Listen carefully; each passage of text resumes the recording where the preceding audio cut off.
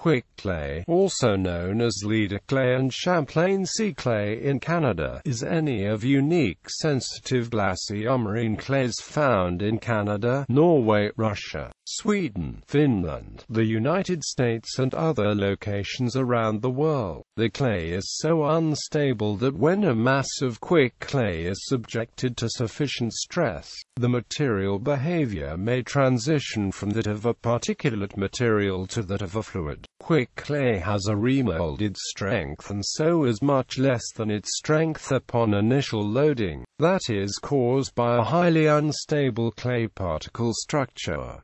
Quick clay is typically originally deposited in a marine environment. In that environment, the positive charge of cations was able to bind clay particles by balancing charge in the double layer. When the clay became uplifted and was no longer subjected to saltwater conditions, rainwater infiltrated these clays and washed away the salts that allowed these clay particles to remain in a stable structure. With shear stress, the lack of counterbalancing charge from salts in the quick clay results in clay particle repulsion and realignment of clay particles to a structure that is extremely weak and unstable. Quick clay regains strength rapidly, however, when salt is added, which allows clay particles to form complexes with one another. Quick clay is found only in northern countries, such as Russia, Canada, Norway, Sweden, and Finland, and in Alaska, United States since they were glaciated during the Pleistocene epoch. In Canada, the clay is associated primarily with the Pleistocene-era Champlain Sea in the modern Ottawa Valley, the St. Lawrence Valley, and the Saguenay River regions.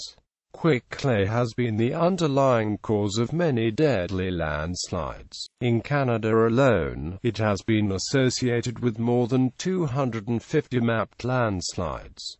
Some of these are ancient, and may have been triggered by earthquakes. Formation of quick clay. At the height of the past glaciation, the land was pushed down by the weight of the ice. All of the ground-up rock was deposited in the surrounding ocean, which had penetrated significantly inland. The loose deposition of the silt and clay particles in the marine environment allowed an unusual flocculation to take place. Essentially, this formed a strongly bonded soil skeleton, which was glued by highly mobile sea salt ions. At this point, there was only the formation of very strong marine clay, which is found all over the world and highly stable, but with its own unique geotechnical problems. When the glaciers retreated, the land mass rose, the clay was exposed, and formed the soil mass for new vegetation. The rainwater in these northern countries was quite aggressive to these clays, perhaps because it was softer, or the higher silt content allowed more rainwater and snow melt to penetrate. The final result was that the ionic glue of the clay was weakened, to give a weak, loose soil skeleton, enclosing significant amounts of water. Quick clay deposits are rarely located directly at the ground surface, but are typically covered by a normal layer of topsoil. While this topsoil can absorb most normal stresses, such as normal rainfall or a modest earth tremor, a shock that exceeds the capacity of the topsoil layer, such as a larger earthquake, or an abnormal rainfall which leaves the topsoil fully saturated so that additional water has nowhere to permeate except into the clay, can disturb the clay and initiate the process of liquefaction. Incidents. Because the clay layer is typically covered with topsoil, a location which is vulnerable to a quick clay landslide is usually identifiable only by soil testing, and is rarely obvious to a casual observer. Thus, human settlements and transportation links have often been built on or near clay deposits, resulting in a number of notable catastrophes.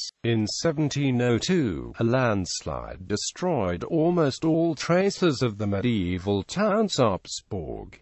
The town had been moved in 1567 to Fredrikstad. 15 people and 200 animals were killed.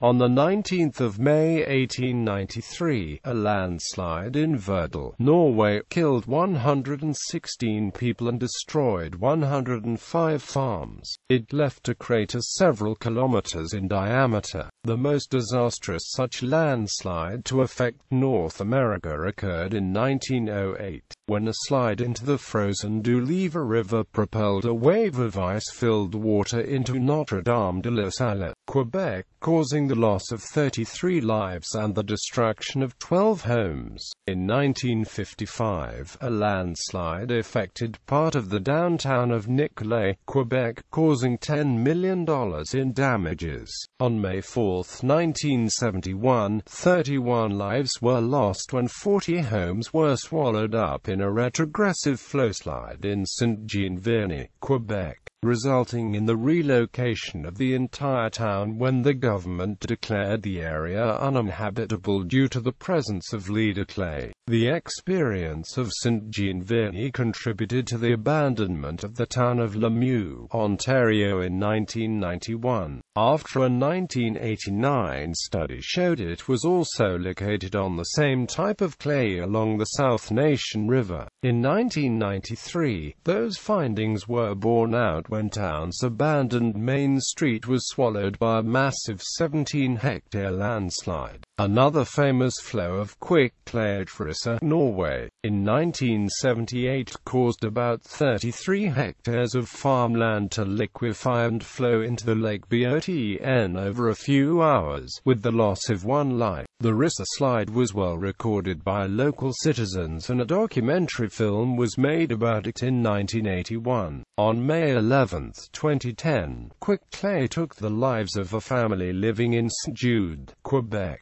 when the house was built on suddenly tumbled down toward the Salvale River. The landslide was so sudden that the family members died where they sat. They had been watching an ice hockey game on television. The slide took out a portion of rural road which took a year to reinstate. On the 2nd of February 2015, a landslide collapsed a pillar on the Skjegestad Bridge.